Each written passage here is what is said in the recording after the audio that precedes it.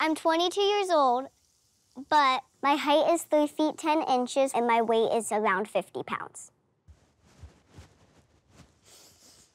I live life trapped in the body of an 8-year-old.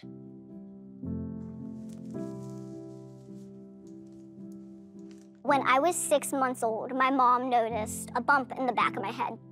So she took me to the doctor, and the doctor said it was a tumor, a very aggressive, cancerous tumor. I went into immediate surgery, and after the surgery, I went through chemo for 2 to 3 years, and I was deemed cancer-free. I was around 5, and it was kindergarten. They noticed that every kid was significantly taller than me. There's at least a foot difference between me and these other kids. That's when they took me back to Children's Hospital and learned that my pituitary gland was very close to dormant. So all of my hormones, my growth hormone, my sweat glands, all of that produces much slower. I got on growth hormones, but unfortunately, the doctor told me I was done growing. My bones were fused at 16. So I didn't have this realization that I wasn't gonna be normal until I was 16. That moment was almost like the world shattered. Come on. I want to live my life like my friends and my sisters do, but I need my mother, my father, and the rest of the world to realize that I'm an adult. My life is complex. In a way, the advantages to my situation are you get lollipops at hair salons, you don't get stopped by people on the street asking you for stuff.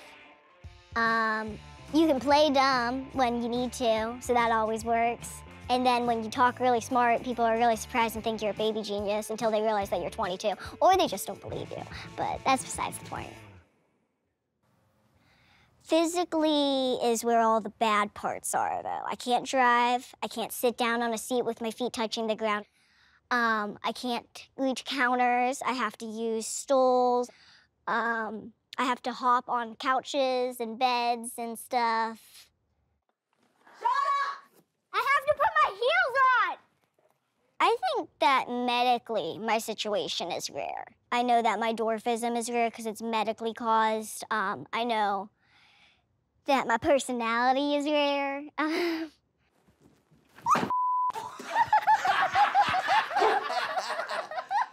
Good job, Tank. Thank you! I live on Long Island with my mother, Patty, my stepfather, Mark, my younger sister, Riley. My older sister, Tara, lives in Florida with her fiance, Jesse. But she visits as much as she can. I know that walking in anywhere, I will get stares, but walking into an adult environment is a little concerning because people stare, they're gonna comment, and then it's just gonna make me uncomfortable. We can't have children at the bar. Well, obviously I saw her. When she came into the bar, the first thing I thought was, it's illegal for children to sit at the bar. Can I get some ID? Can I get some ID?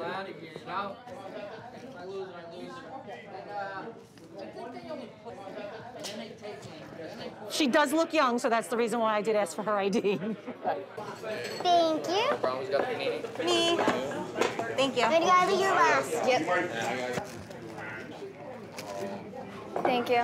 So, you get married. So which one of us are going to be your bridesmaid? I am 24 years old, and I'm engaged, and Shauna's 22, so I'm only 2 years older than her. It seems like we have a greater age difference than the 2 years. Mentally, physically, emotionally, all the things.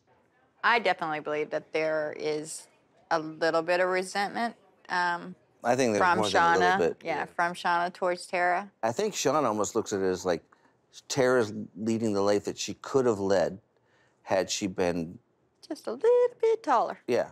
It is difficult seeing that my other friends and my family are being more independent, but I don't envy or have any jealousy towards Tara and what her choices for her life have been, whether that's college and moving out. But I think it's entirely unfair on my parents and that they treat Tara and I a little differently, even though we're 2 years apart. They always say that they want me to start my independence on my own with my own actions, but I can't do that if I have a leash on me.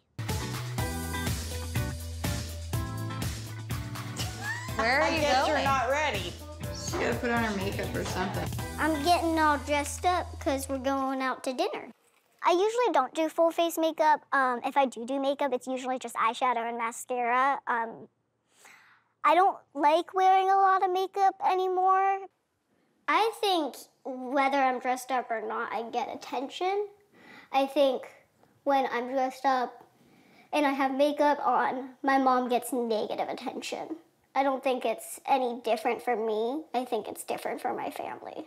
Shauna likes to dress up like any other 22-year-old, but we go out together and she gets looks like, oh, wow, what is she doing? What is that kid doing? And then I get the looks of, how could you?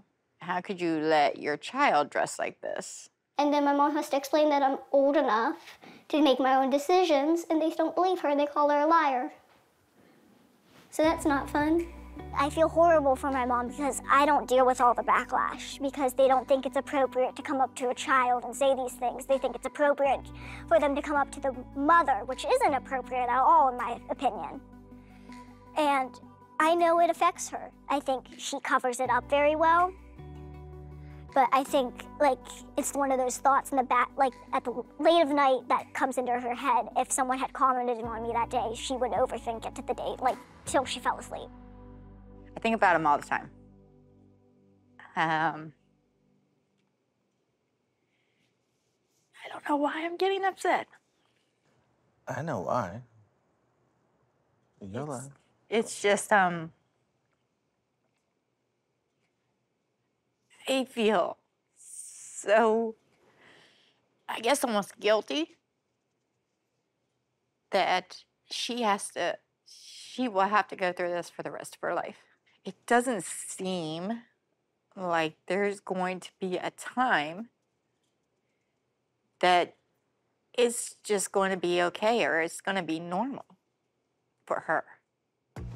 All right, can we go? We ready? All right, let's go. All right. We're out of here.